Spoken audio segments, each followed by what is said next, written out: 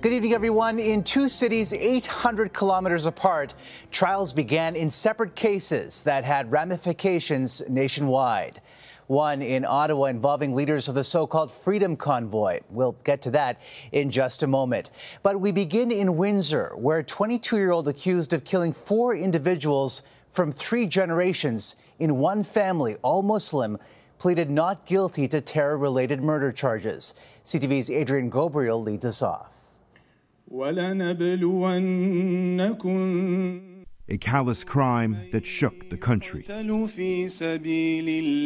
June 6, 2021, 5 family members from London, Ontario's Muslim community are allegedly targeted for their faith while out for a walk by a young man behind the wheel of a pickup truck. Nothing could have been more tragic than this act of violence.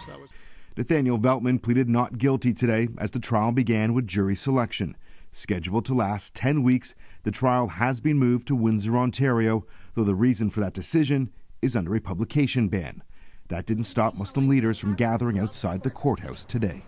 It is of utmost importance that these trial proceedings act as a serious deterrence for the kind of heinous violence we saw. The now 22-year-old is facing 4 counts of first-degree murder and 1 count of attempted murder in an alleged act of terrorism. The unthinkable violence that the family faced should be a marker for the entire country. Salman Afzal, his wife Mediha Salman, their 15-year-old daughter Yumna, and her 74-year-old grandmother Talat Afzal were all killed. A young boy, now 11 years old, is the lone survivor. Islamophobia is real. Statistics Canada's most recent data shows that there were 3,360 hate crimes reported in 2021, a 27% increase from a year earlier. It is first and foremost a moment of serious soul searching for us all.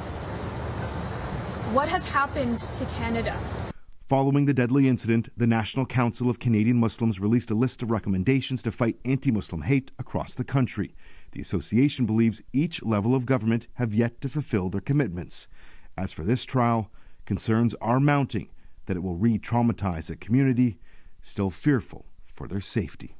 Our hope is that in the end, justice will be served. When speaking to the media, the National Council of Canadian Muslims have declined to name the accused, saying they want this trial to remain victim-centric so the public doesn't lose sight of the 4 family members who lost their lives. Adrian Ghobrial, CTV News, Toronto.